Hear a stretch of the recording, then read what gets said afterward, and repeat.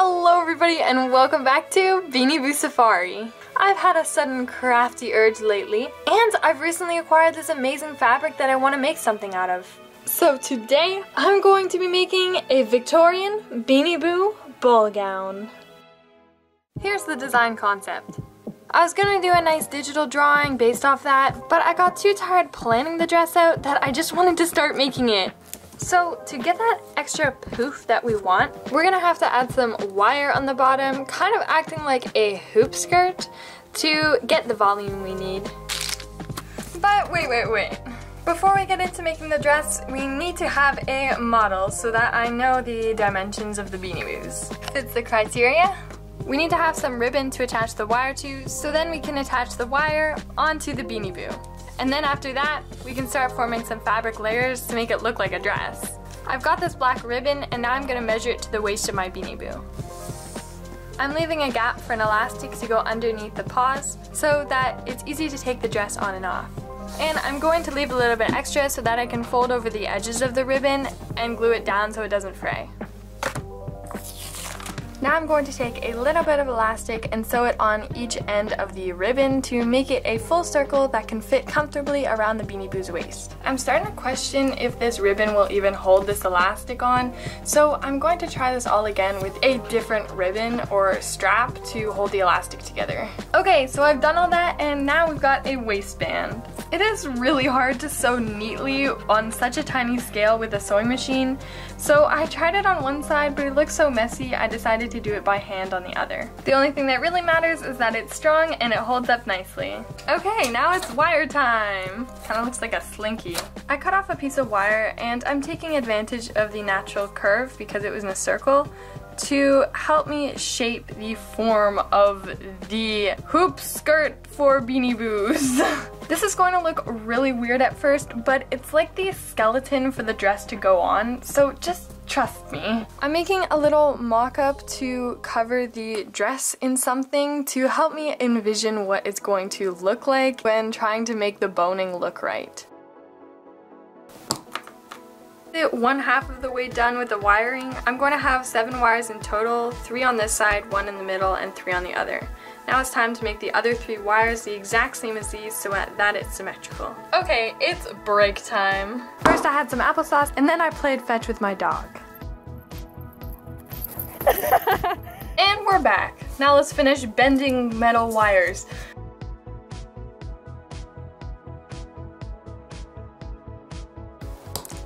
I believe that all of the pieces for the skeleton are assembled. It turns out I like the look of 5 wires better than the shape of 8, so I don't need these 2. We have the largest wire in the middle and 2 second largest wires beside the middle one, along with 2 of the smaller wires to go on the ends. You can do whatever size and whatever shape you want for your boning. It all depends on what kind of dress you want to make. But if you want to do the exact same thing as me, I'll show you the measurements for mine. For the singular large ring, from the lowest point to the highest point was 6.4 centimeters, and the point where it's the thickest is 6.8 centimeters. The little bend here is roughly 1 centimeter, and the whole perimeter of this bit is 12.5 centimeters long. Then for the medium size, from the bottom to the very top is 5.6 centimeters, and on the widest bit is 5.6 centimeters as well.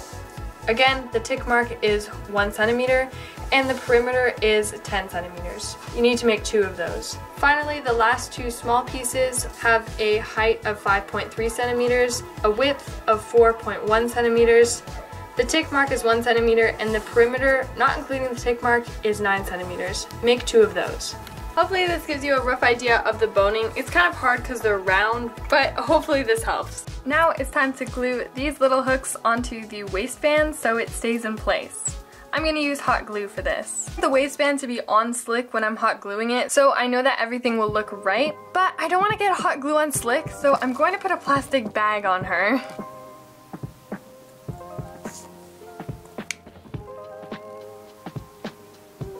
Okay, everything is hot glued in place. Now let's take it off slick and see what it looks like. It looks crazy. I'm also going to put some hot glue on the back of it just to firm it up and make sure that it's not floppy when it's not off the Beanie Boo. The only problem is the middle one wiggles a little bit, but I'm just hoping that that won't be a problem. And you know what, if it falls off, it can be fixed with more hot glue. So guess what? It's the time you've all been waiting for. The time where we actually get to beautify this with fabric. You can see on my sketch that there's a bottom layer and a top layer. The bottom layer I'm thinking is going to be white, and then the top layer is going to be this pretty fabric. I'm going to take this fabric and make another mock-up more exact to what I want the bottom layer of the dress to be like. Okay you guys, it's been a few hours and I'm finally done the rough draft for the base layer of the dress. I'm kind of obsessed. Alright, so now that I've worked everything out, it's time to make the real dress and also try to explain to you guys how to make it yourself. I know that this is a pretty complicated sewing video, but you're welcome to try to follow along with a hot glue gun if you don't know how to sew and don't have a sewing machine. The first thing I did was cut out a rectangle of fabric that is 8.5 inches by 1 inch. The fabric that I was using is reused from a garment, so it luckily already has one hemmed side. Go ahead and fold it over lengthwise, good side to good side. Then sew all along here and flip it inside out. So this is the waistband. The next piece of fabric that I cut out is a rectangle of 8.5 inches by 7 inches. Now you need to draw a semicircle at the top of your rectangle. This lid has a diameter of about 10.5 centimeters. Now cut it out, but leave about 1/2 of an inch allowance before the line. Now I drew 2 darts that are 3 centimeters apart from each other and both a little over 1/2 a centimeter wide. Take one of the darts and fold the triangle in half. Then sew along this line. Now it should look like this when you unfold it, and like this on the back. Once you've done both the darts, it should look something like this on the bad side and this on the good side. As a disclaimer, always be checking and rechecking to see if this fits properly, and you might want to do a practice one just before to see if there's any alterations you need to make. I'm going to try mine on now. This curve should wrap around your Beanie Boo's waist nicely, and these darts should stop before it starts going downwards.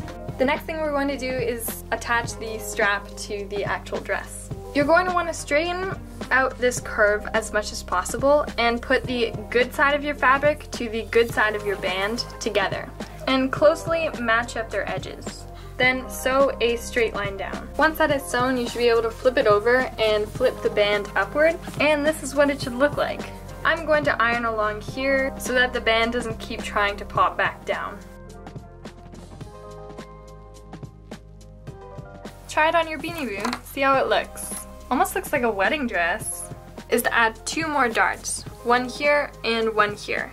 For this I will give you the exact measurements that I used for the darts, but you're going to have to try it out on your boning to see what will look the best. Try the dress on your Beanie Boo inside out, play around with it and see what looks best. And if you have these long triangles of extra fabric when you're pinching things and playing with things, that's a sign that you need to put a dart there, and all you do is sew along this edge, and when you flip it inside out it will look kind of like this. Like there'll be a seam there, but there'll be less fabric and it will be more cinched in. It definitely takes a lot of trial and error, so that's another reason why it's very good to make a rough draft. I'll show you what I'm doing for mine. As you can see, I've experimented with a lot of different lines, trying things out and pinning it on the Beanie Boo to see if it looks good.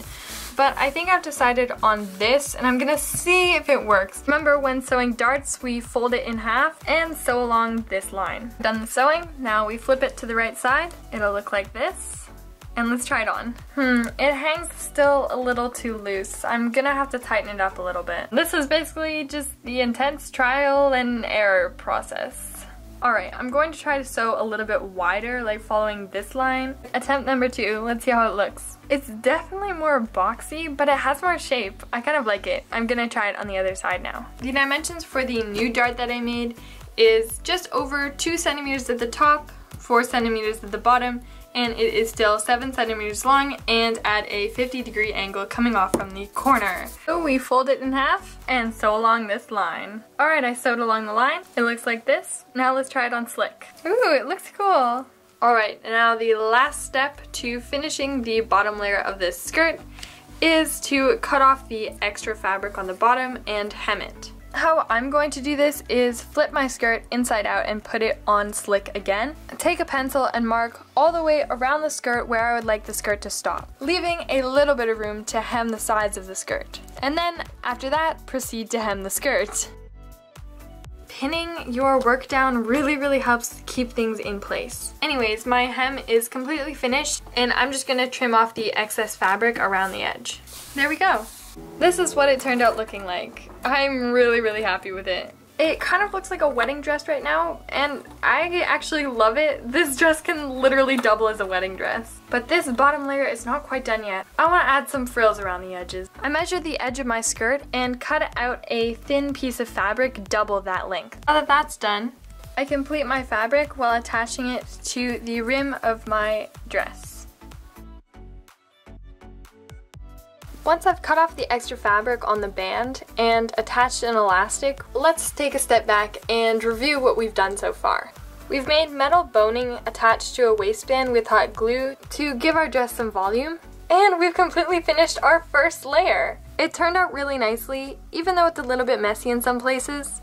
I really like it. Now I'm gonna add another component to this dress. This is basically a finished dress, and I'm definitely going to use it as one, but for this specific video, to fit the ball gown vibe, I'm gonna add a top layer. And they're gonna be separate and detachable, just like I decided not to attach the boning to the dress so that you can use the boning for other dresses and switch out the top. But first, before we do all of that, it's time to make puff sleeves, of course. To make poofy sleeves, cut out a rectangle that is 12 centimeters by 5 centimeters. Border it with a zigzag stitch so things don't start fraying. Fold over each long side about 1 centimeter.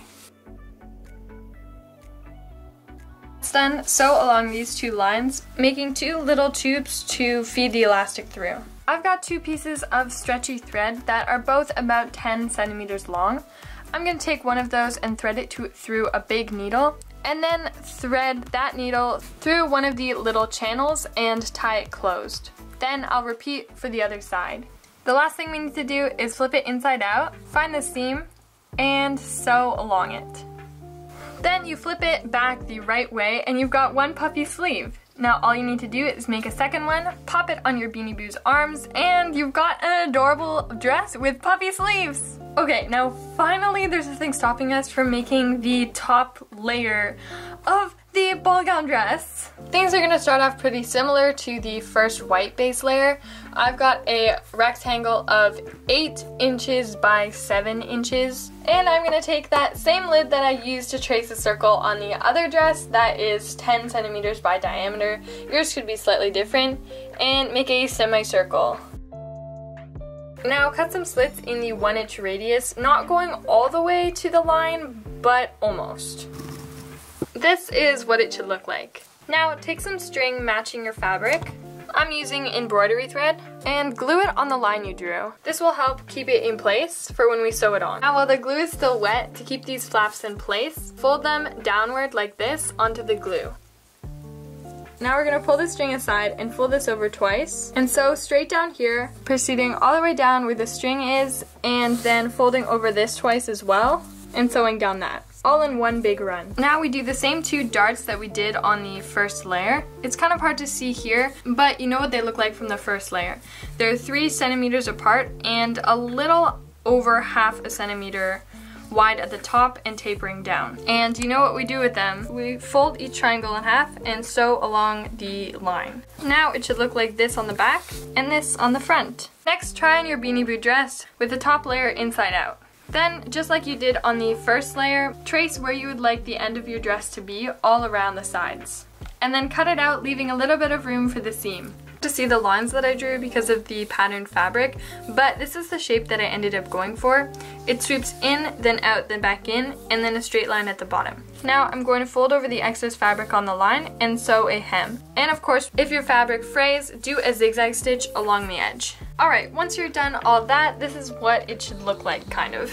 To stop it from looking boxy, what I wanted to do, instead of adding darts like we did on the other one like this, I wanted to collect it at the back, kind of like this. If you want, you can go ahead and do the same thing as the underneath and have it basically just be like another layer but slightly smaller, so you can still see the ruffles underneath, but this is what I'm gonna do. Of course, basically everything in this dress is optional and changeable. You can literally make it whatever kind of style you want. Some embroidery floss and threading it through a thick needle. Then I'm going to tie a knot at the end and grab these two bits of the dress and sew a few stitches to hold it together.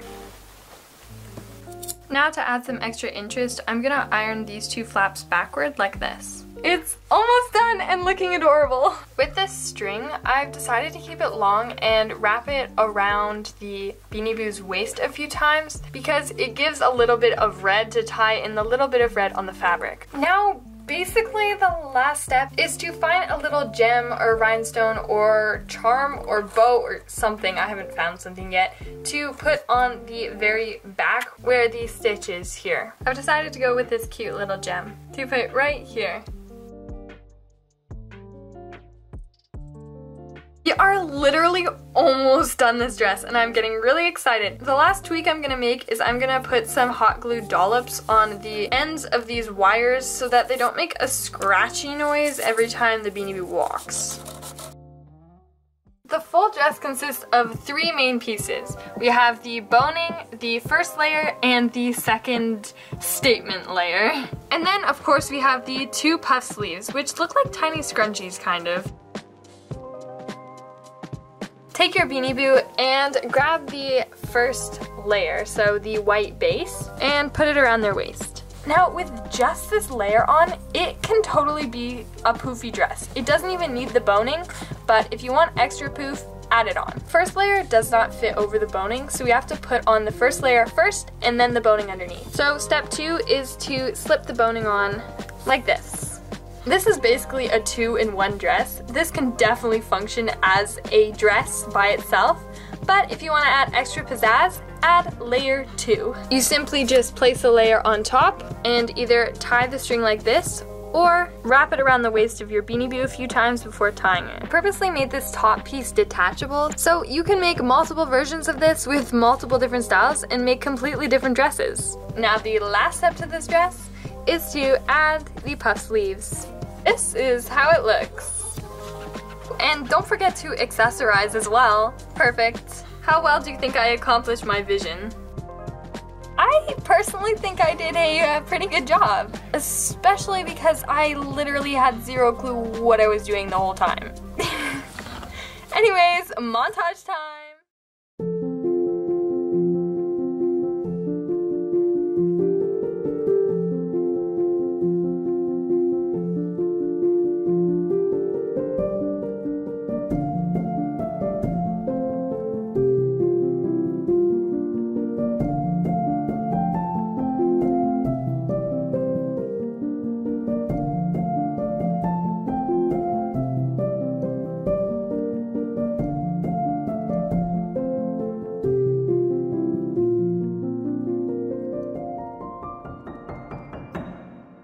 Alright everybody, that is it for today's video. I really hope that this tutorial will be of use to you. Of course, if you have any questions at all about anything, feel free to put them in the comments below. And know that you can personalize and stylize this dress in any way you want and make it any theme and colors you want. Let me know if you find any other cool ways to make your dress fancier. And for those of you who have Etsy shops and such, I just ask that you don't sell any of the dresses that you make while following this tutorial. But other than that, you're free to use it however you want. Hope you like it, and thanks for watching. Don't worry, be happy, and goodbye!